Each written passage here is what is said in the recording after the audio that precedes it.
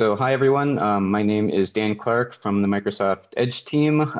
In this breakout session on CSS Module Scripts, this session is slated for open discussion, but I think it would be helpful just to run through a few slides to set the context here. I think a good goal to get out of this would be to achieve some kind of consensus on a V1 of CSS modules. To set the stage for that, I'll just do a quick recap of the feature. I'll talk about some issues that held us up last year involving this security issue involving MIME type, and then about @imports. And then we can open it up for discussion. And as time permits, we might also be able to talk about some future directions for CSS modules. Thanks, Dan. Let me just remind you and everybody that the captionist, as well as others, might appreciate speaking more slowly than normal. Yes, yeah, I'll slow down. So CSS Module Scripts is this idea where we could integrate CSS into the ECMAScript module system. This just means that I should be able to import a style sheet from a CSS file the same way that today I might import from a JavaScript file. So there are multiple reasons we might like to do this. We'd like to leverage advantages of the ECMAScript module system. With ECMAScript modules, I get elimination of duplicates where we won't process the same resource twice, even if it's pulled in at multiple points. There's a well understood order at which our dependencies are evaluated with CSS modules. Even if there are mixed JavaScript and CSS dependencies, there would be a clear order at which these are evaluated. And with modules, we know that when the importing code is executing, at that point, all of that code's dependencies have already been successfully evaluated. And there's evidence that developers want this just in terms of all the build tools that are used to achieve this sort of thing today. There are a number of tools that allow you to require CSS, import CSS, things such as the version of CSS modules often used with Webpack and React, not to be confused with the proposal we're talking about today, as well as tools like lit_element, which follow really similar patterns to what's proposed with this CSS module syntax. So there seems to be evidence that developers want to be able to do this sort of thing. So where we ran into trouble with this feature last year is this security issue involving MIME type.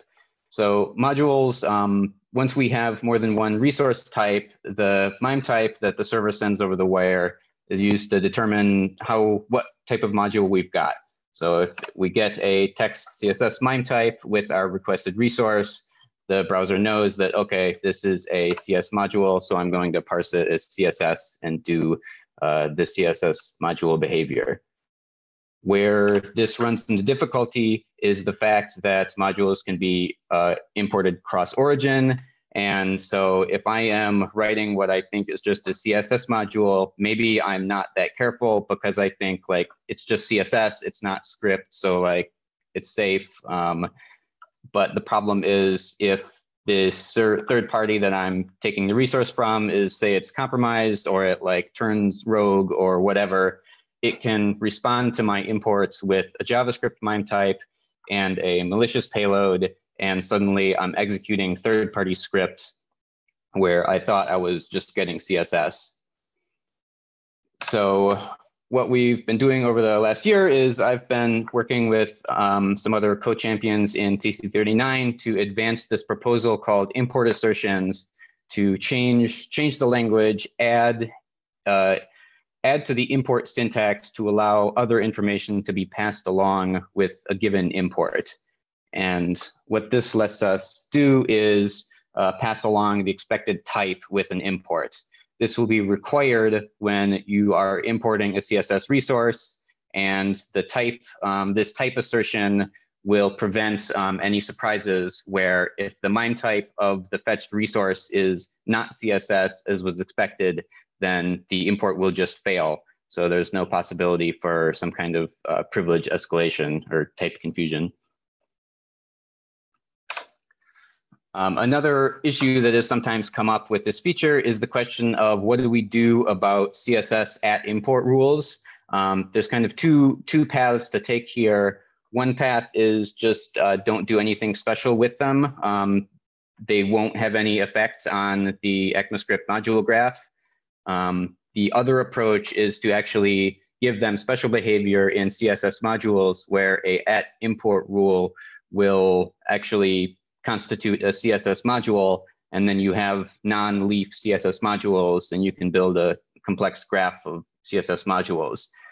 There are good arguments on both sides of this question, and we can get into that in more detail later in this session if we want, but I think the best way to actually drive towards a decision here would be to move forward with the V1 that just bans the use of @imports, will fail on the use of @imports, that allows us to not box ourselves into a corner in terms of backwards compatibility.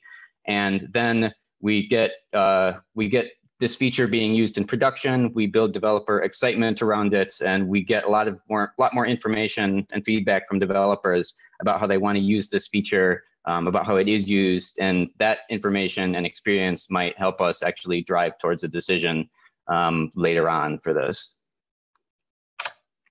So with that context set, I think we could move into discussion. I think the thing to start with might just be like, is there consensus on this CSS modules V1 with import assertions and with no @imports? Are implementers interested in building this? Are there objections? And if we can get somewhere on that, we could dig into this topic that got punted on Monday, adopted style sheets, because there's some issues to resolve around that API, and that's pretty closely related to CSS modules. And then as time permits, we could talk about some future directions for CSS modules in terms of a recent proposal from Justin about bundling the multiple style sheets into the same file, ideas about adding named exports from CSS modules, and like maybe spending some more time on this @imports question beyond just banning the feature as I'm suggesting that we do in this V1. So with that, I think we can go to the queue. A good way to start, maybe like any folks that like would have concerns or objections to this V1 of CSS modules, be great. It'd be great to hear from you.